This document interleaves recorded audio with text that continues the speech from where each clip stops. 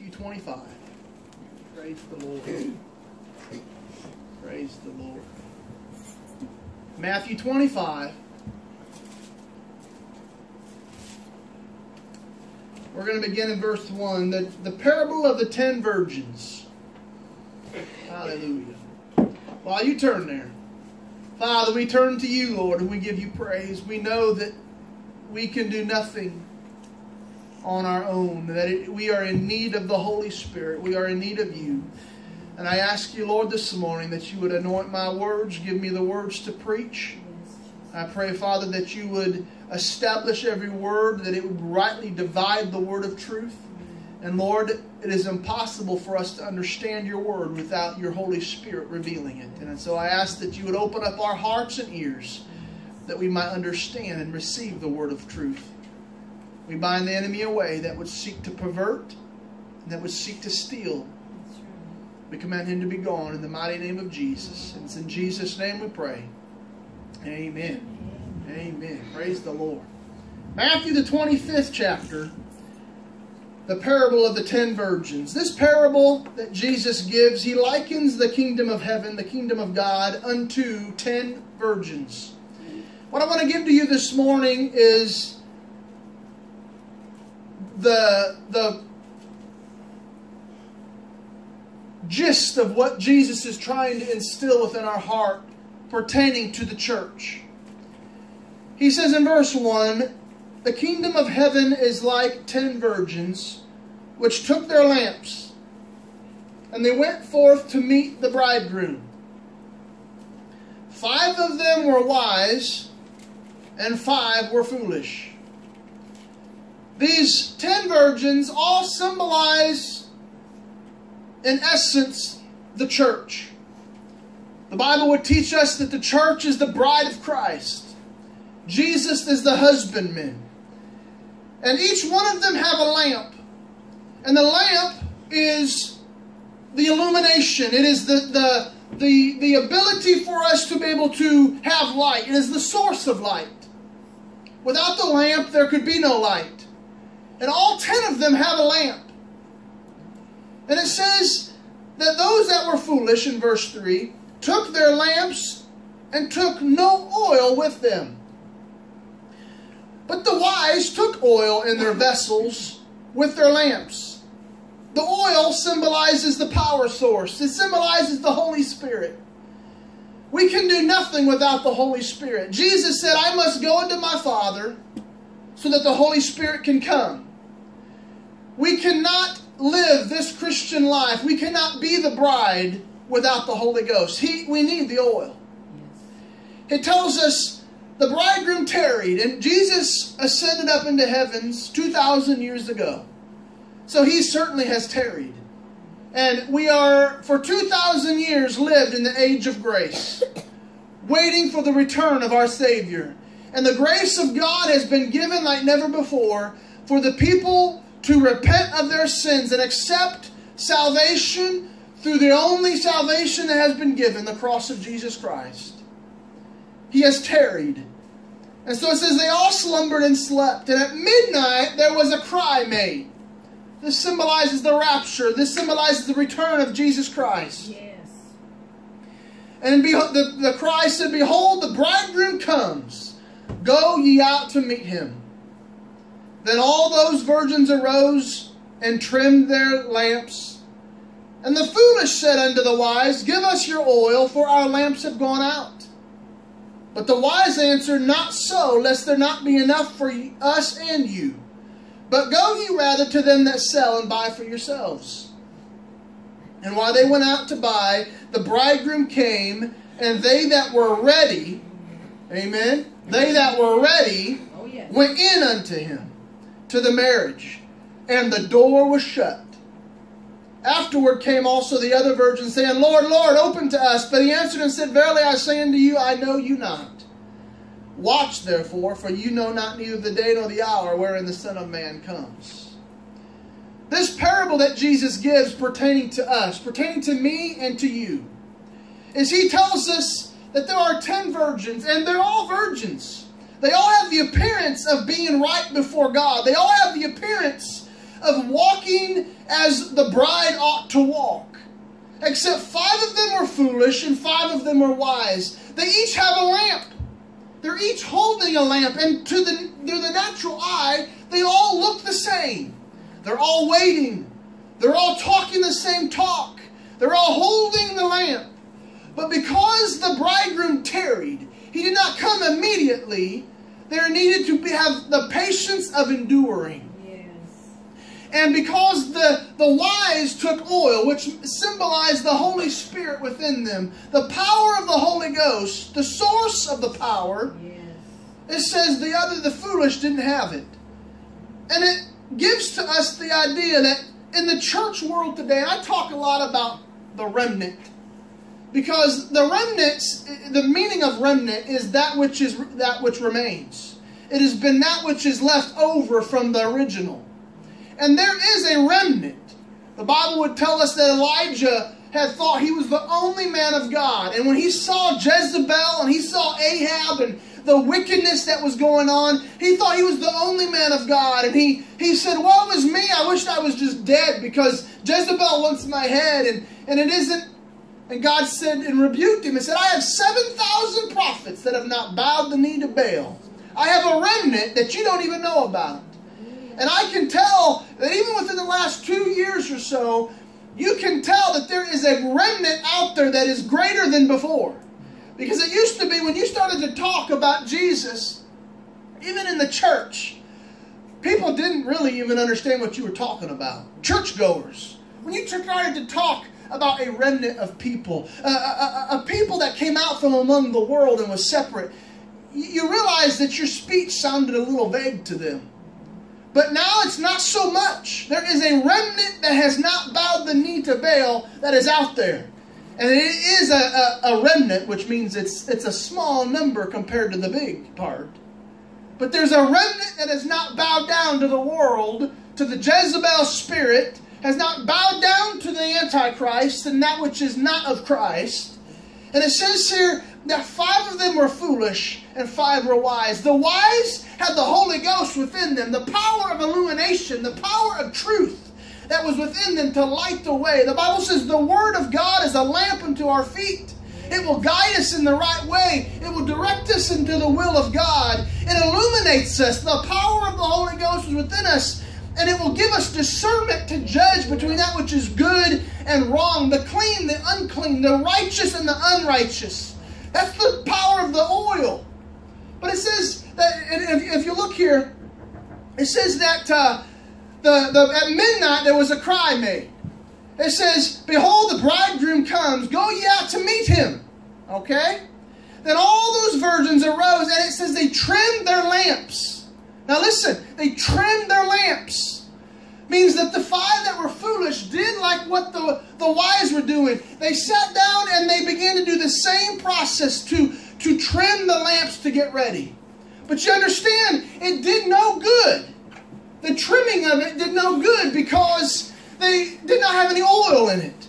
Are you hearing me this morning? Without the oil, the trimming of the lamp will do no good. And how many know there's a lot in the world today that are going through the rituals of trimming a lamp? But it brings no good light. It does not bring forth anything of power because they have no oil in the lamp. What do you do that they're trimming the lamps? They have no oil.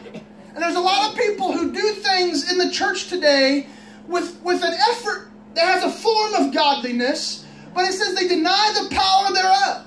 And it says from such turn away.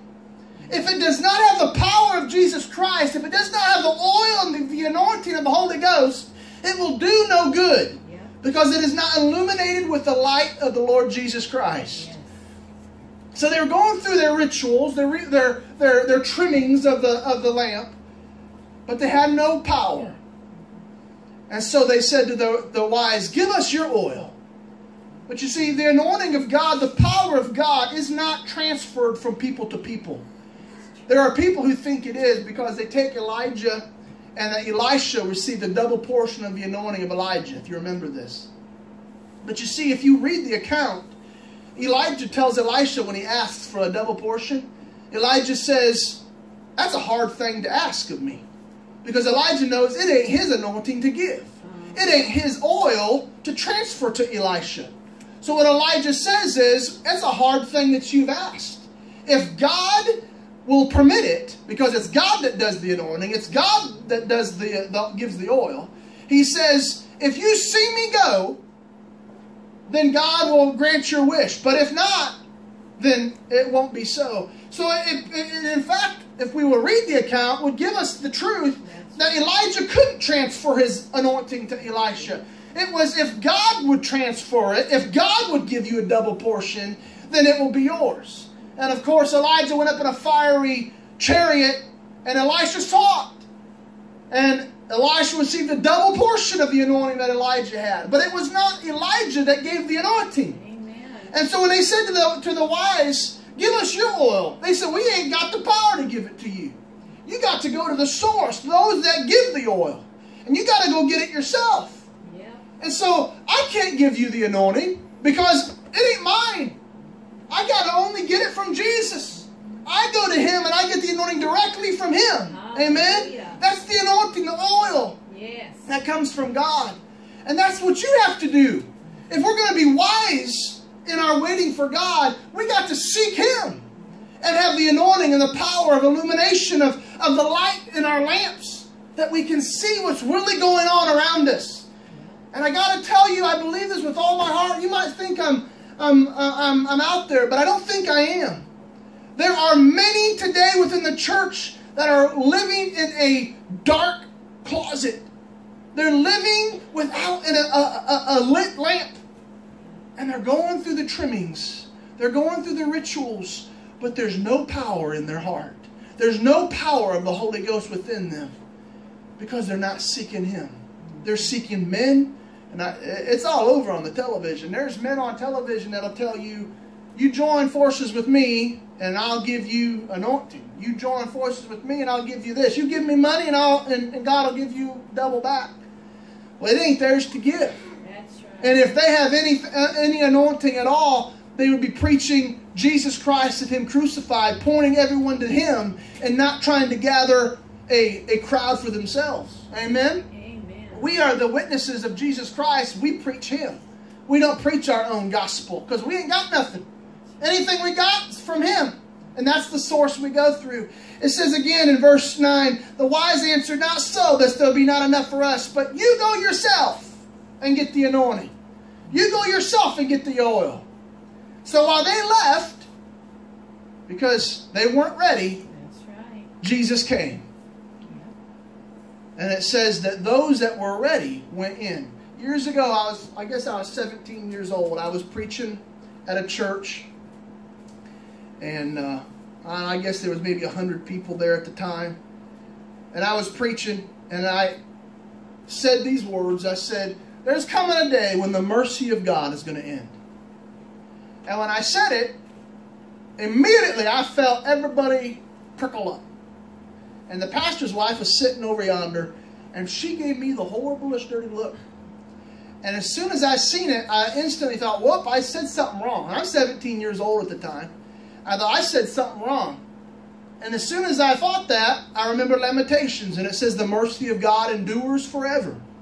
And I thought, okay, that was a miss-up by me, and I started to backpedal out of it. Well, see, when I got home, I sought the Lord then. I said, Father, shame on me if I just said something wrong in front of 100 people. But for some reason, I felt like that was you that was wanting me to say that. And the Lord was I was just starting to preach at the time, and the Lord was training my ear to hear His voice still, which we're always in training. Amen? Amen. And He answered my prayer. Because it says here, the door was shut. And the gist that the Holy Spirit was trying to tell me, and that I was trying to tell the people that I didn't understand fully, was there is coming an end to the age of grace. The mercy of God is blown out full and wide. The door is wide open. And it has been for 2,000 years that whosoever will come and repent of their sins and accept Jesus Christ, they will be saved. Yes. But that door is going to be shut. And the moment it's shut, it will be too late. There will come a time where the end of His mercies and His grace and His continuation to forbear will be over. And the door is shut. And it says afterward in verse 11, the 5 virgins that were fools said, Lord, Lord, open unto us. But He said, verily I say unto you, I know you not. The Bible says in that day many will say to the Lord, Lord, Lord, didn't we prophesy in your name? We cast out devils in your name. We did this and that in your name.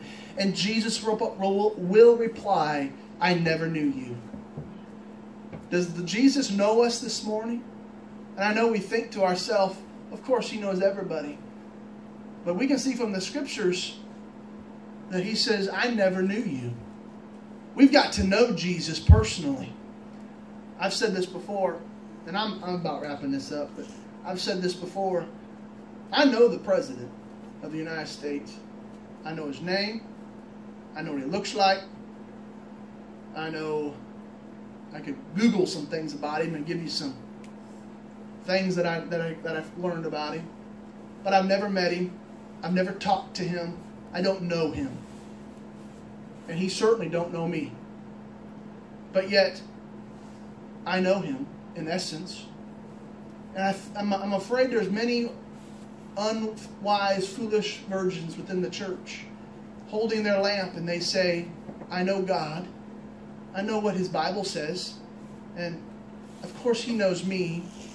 But the truth is, the oil has gone out in their lamps, and they're in a dark, blinded prison, and they don't even know it. And because there is not the oil of the anointing, the oil of the Holy Spirit to illuminate their way, their lamp has gone out, and they're living in a spiritual darkness, and God does not even know them. What a horrible thing to hear the Lord say, I never knew you. So He says, watch therefore, for you don't know neither the day nor the hour wherein the Son of Man will come. Jesus could come back today. Do we have our lamps filled with oil and shining bright? Is our way being illuminated by the word of truth?